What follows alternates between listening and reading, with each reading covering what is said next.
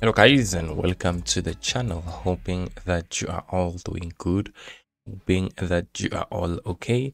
So yeah guys, Orlando Pirates had their last training session ahead of tomorrow's game against Sekhukhune United away from home. Yes guys, Orlando Pirates travel to Peter Mokaba Stadium to face Polokwane City, and obviously not going to be an easy game. And yeah man, some of the good news is that the players from AFCON are back. I'm talking about Monare, CBC, Koki.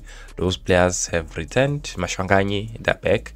And you also have other players like Abolibito who are also back from suspension. So yeah man, not gonna be easy for the Orlando Pirates coach to make his selection, because obviously it's a good headache with all the players that they have. But rest assured, it is a must win for Orlando Pirates tomorrow. And players like Dlamini impressed in the last game. Perhaps he will get a start tomorrow maybe, or he will come in as a super sub like they did in the last game.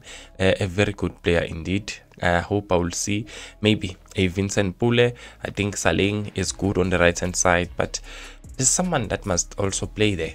He can't be the only one who plays on the right. I think we need to have someone else, just like we balance on the left with Aboho to Nabumfuking,